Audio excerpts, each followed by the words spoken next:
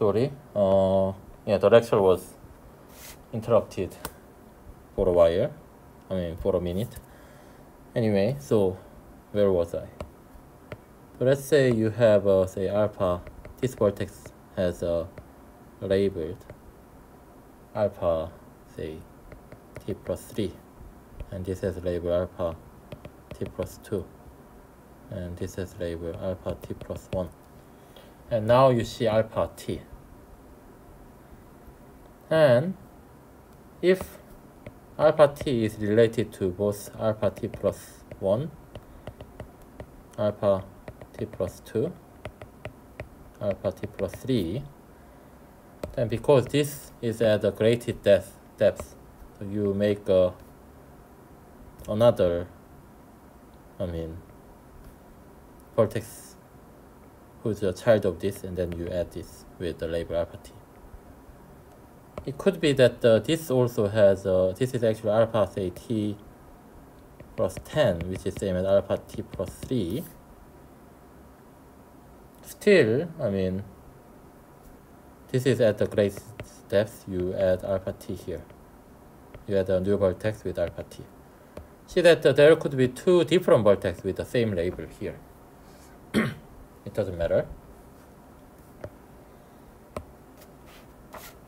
So now what we want to first claim is that if we have a prefix alpha 1 to alpha u of log, then if you consider its corresponding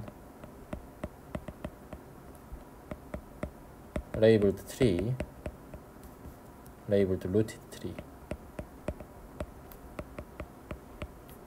tu, then it is always a Moser tree.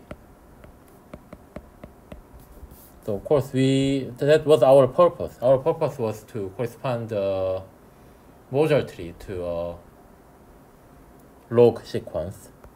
And this, definition yields a rooted tree. And we want to check whether that's actually a Moser tree. And we have to check just two things. These two statements. When we have two vertex, one is child of the other, then they are related. And if two vertex with labels, and their labels are related, then they are at different depths. It is indeed true because, if we have a vertex with, say, label beta is created as a child of a vertex with label alpha, then by the construction we must have alpha and beta related. So first one is okay. And if two vertices at the same depth d as labels alpha and b, alpha and beta, which are related, then out of those two, the one which was added later in the process must have been, so you have alpha here and then beta here, and so assume this was added later, then we want to add this beta. This is depth d.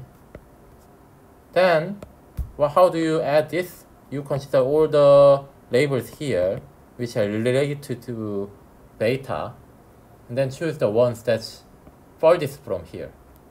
In order to add it to here, that means here you have alpha prime, which is also related to beta. But compared to alpha prime and alpha are further away. So you should have actually added here. Or maybe there are other things also related to here. So you could add it here, depending on how the ties can be broken. So that means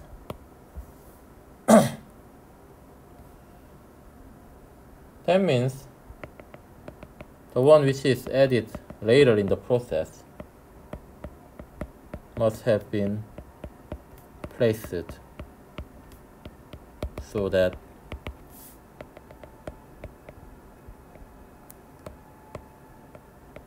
it has depth at least t plus 1. No contradiction. That means they are not, in the same depth. So this actually shows that the labeled rooted tree we obtain is indeed a module tree.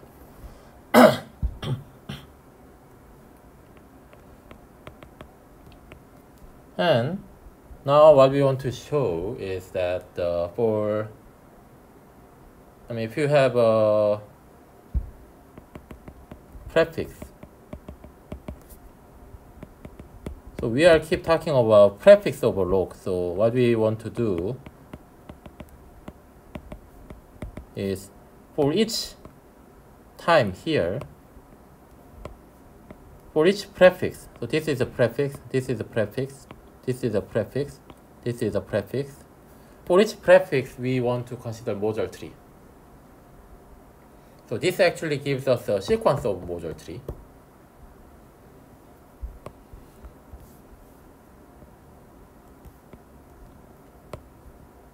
So that's why we are keep talking about prefix of log. And if you have a u is before b, then we want to show that the module tree tu and tb are not equal.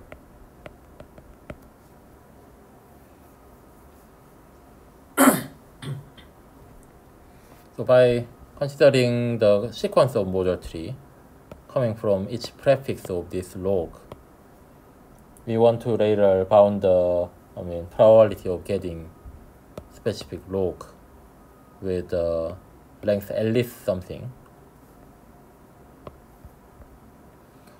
And for that, we want to show that for each prefix we get the module tree, but all those are different.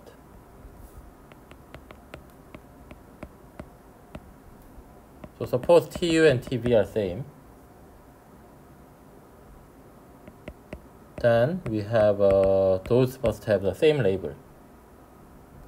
So module tree is, equal means that they have the same labeling as well.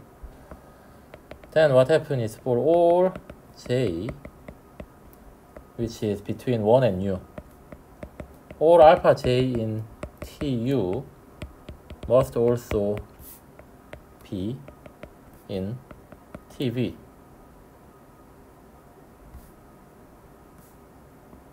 But tb has an additional vertex.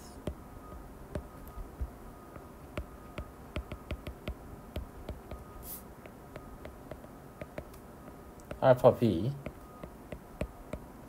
hence we have that tb has a more vertex than tu. So here why this is true is that if you consider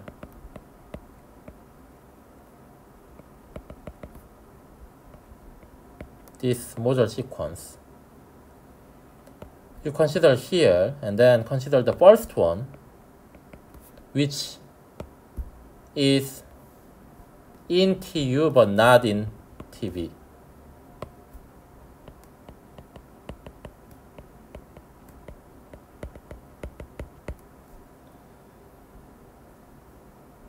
Then that means that all the vertices in tu in here are in tb as well. But depending on whether this is in tu or this is in tb are actually determined based on whether there are some other previously added vertex with a label related to this. If this is in TU, that means out of this, at least one of them is related to this alpha j. That's why you create a new vertex with this label in TU. But if this is not in TV, it's contradiction because these are already in TV.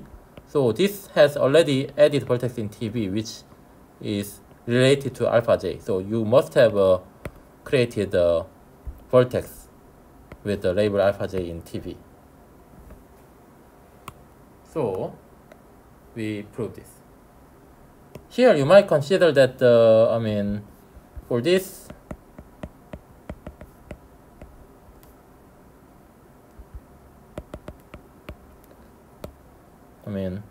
while you are considering alpha b and while you are considering alpha u, sometimes you have to break the ties. So here you have alpha, beta. Now you want to add gamma, vertex with the label gamma, but you could add in this way or you could add it in this way when gamma is related to both alpha and beta. So that, so in one step you break tie in certain way, the other step you break tie in other way, then it might not be consistent. You might worry, but still it's okay because in that case, again, they are not equal. So this statement is that, however you break ties, if you have two prefix with a different length, then they just produces two different module tree. But if this, confuse you a bit more, then you might just think that here, the breaking tie, you can give some rule. So you consider the unordering of the all labels in I, and according to that ordering, you break the tie. Then it might be less confusing to you. Anyway, so now what we want to do is we want to compute the expectation of t log, so expected length of the log sequence. And we want to show that this is not big. Then we apply Markov to show that this is not big with high probability. But what's this is you add the probability that this has length at least n or n at least 1. So these two are actually same because if t log is exactly, so this is the summation of I times probability that t log is I.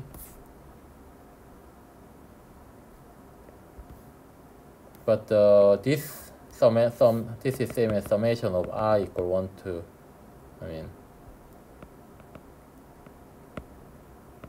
I is at least 1 to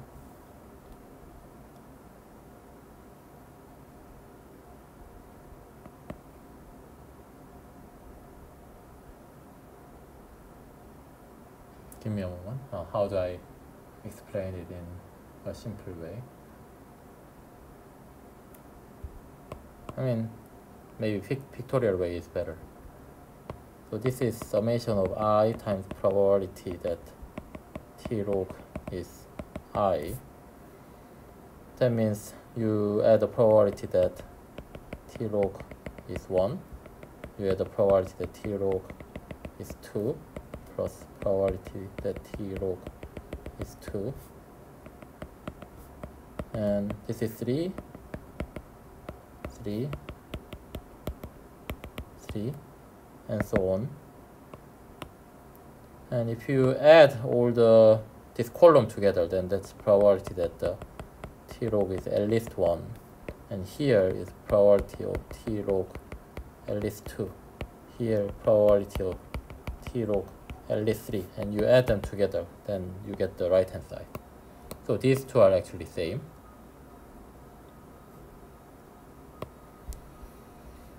And again, this is same as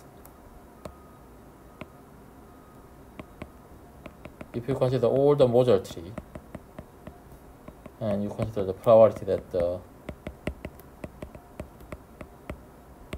this T actually I mean Tn, if Tn is defined, so T log is at least n is same as Tn is defined. When Tn is defined, then Tn must be one of the module tree. So if you consider this probability and add together, then that's the probability that Tn is defined. And when Tn is defined, that's same as T log at least n. So this is the probability.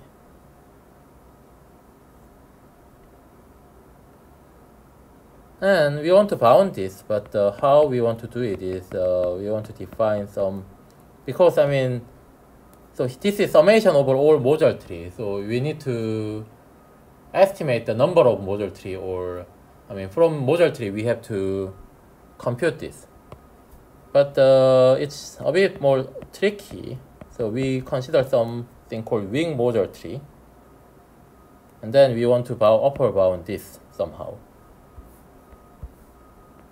So we want to replace this with a slightly larger number because, and we want to bound this instead. So for that we need to define this wing module tree. So a rooted tree with vertex labels in I is a wing module tree.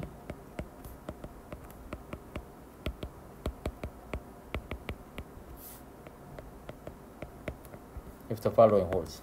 So if U is a vertex with label alpha, and if this is a child of B with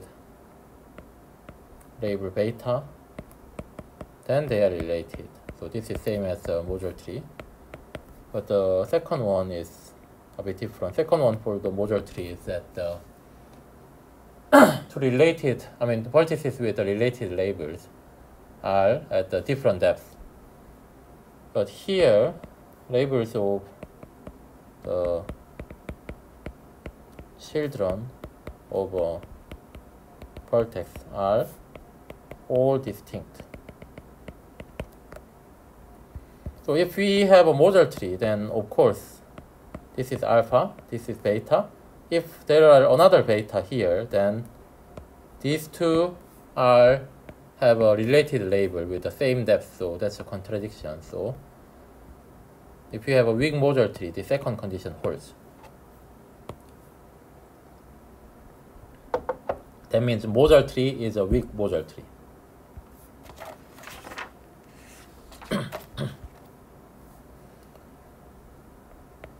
So now what we want to do is we want to bound this to with say PT. So remember PT was defined before on a where? Give me a moment. Yeah.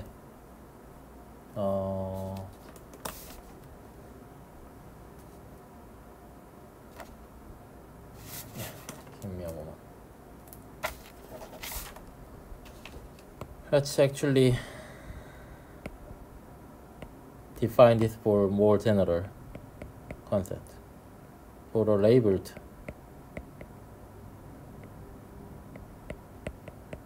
rooted tree,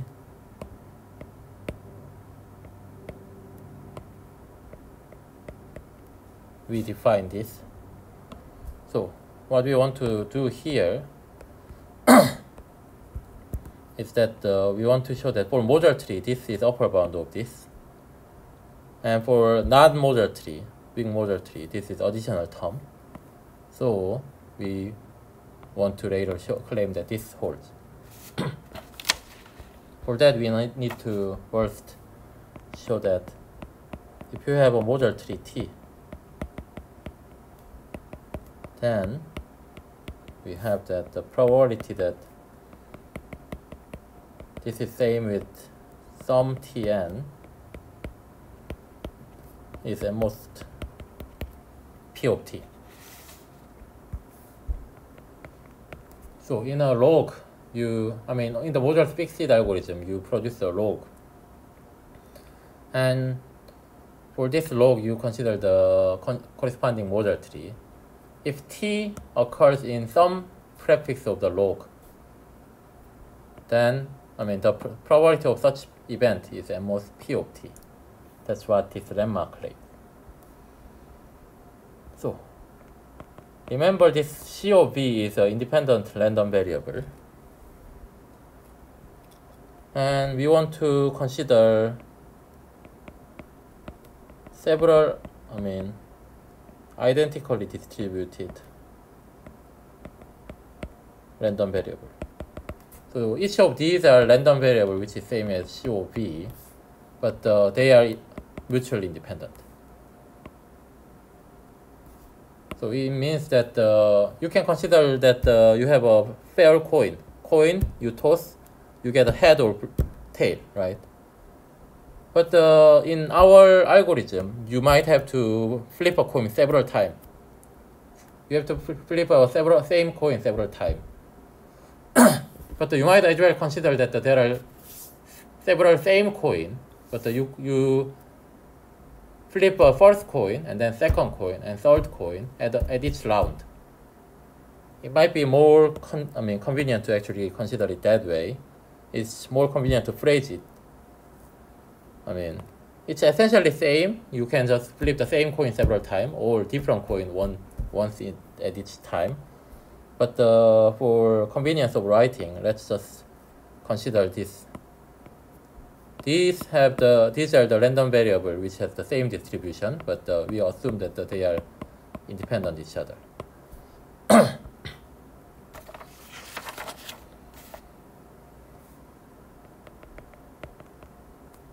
So at the beginning of Rogers fixed algorithm,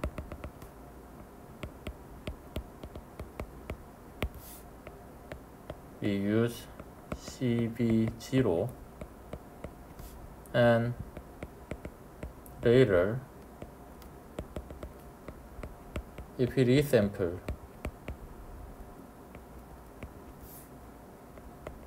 CB after, say, we use CB0 to CBT, then we use CBT plus 1.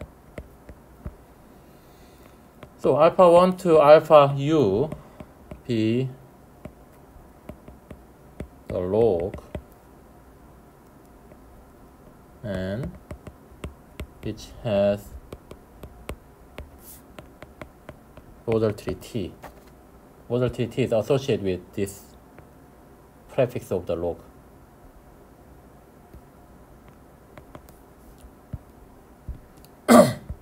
So remember, by our definition, if some of the alpha b here is not related to anything later, then we just ignore this. But at that case, if you consider this prefix, then you get a new model tree which starts from alpha b. So so if you consider the model tree for this or model tree for this, the former one does not necessarily have to be the subtree of the latter one. Anyway, so those are not really relative to T. So we just delete them. Some unused labels. So this is just we just forget them for our analysis.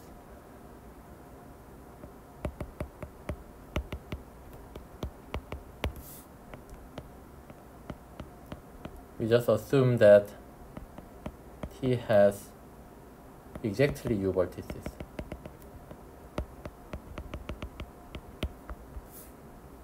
and let W1, W2, WU be the corresponding vertices.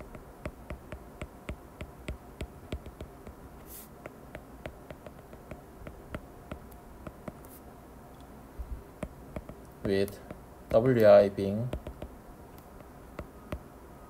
labeled alpha I. So now, to be more rigorous, let's say for each I and V, let FIV be the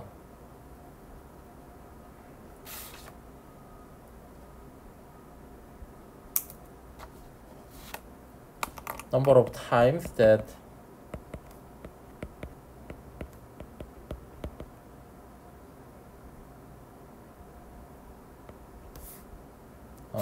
give me a moment.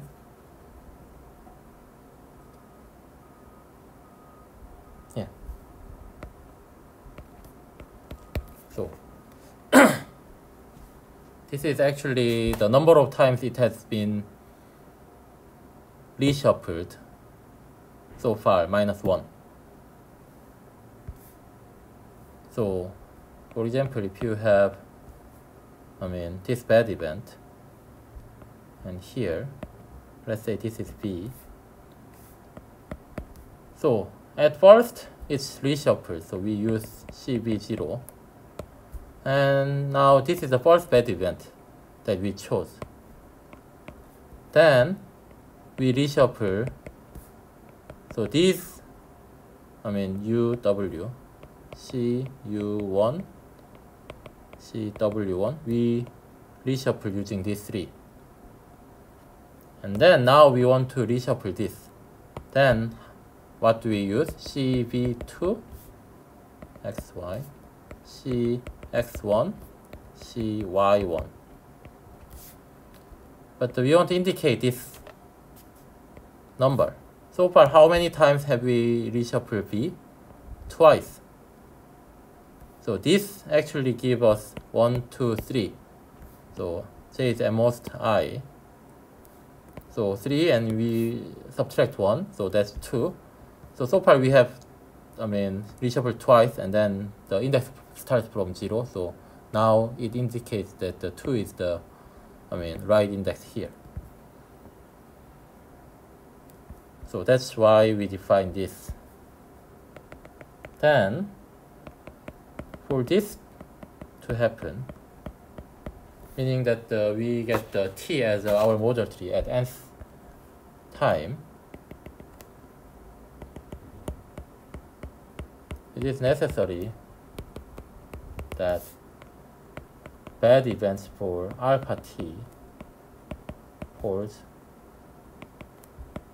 for all T. Because, once you reshuffle this, and then you have alpha 2 and alpha 3. So for it to happen, alpha 1, bad event alpha 1, and bad event alpha 2, and bad event alpha 3, all has to happen. And probability that bad event at alpha T happens, assuming all the bad event alpha T prime with the T prime smaller than T, this event actually depending on COV FIV for all V inside of this events relative to alpha T.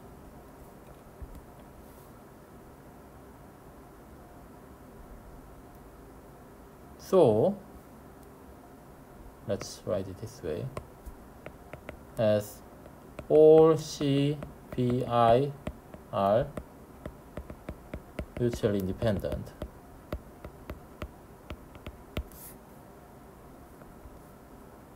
We know that probability of bad event alpha T is P alpha T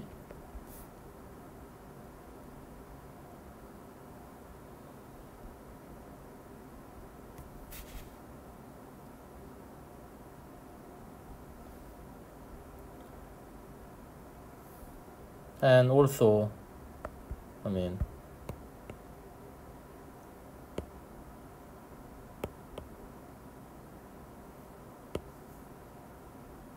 this is same. Because all these, I mean, random variable which is related to here and all the random variable related to here are mutually dependent. Then what do we know? Then what's the probability that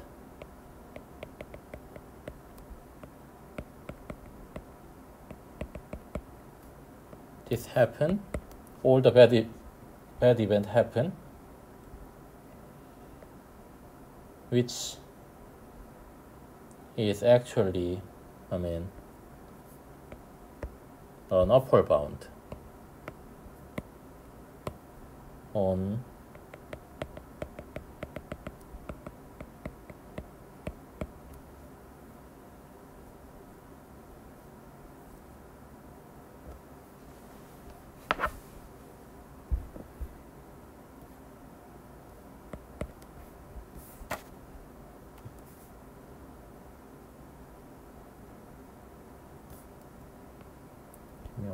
let's write it U here.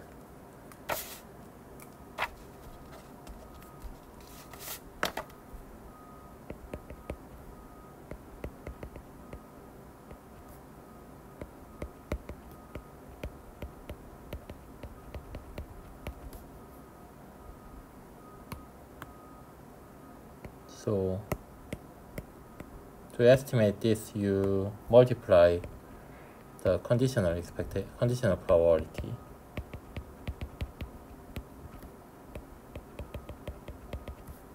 and that's same as PT. So this shows that the probability that we get this T in for some prefix of the module tree is bounded by this PT. Now we are ready to actually prove an upper bound on the expected number, expected T log. We will do that in next video.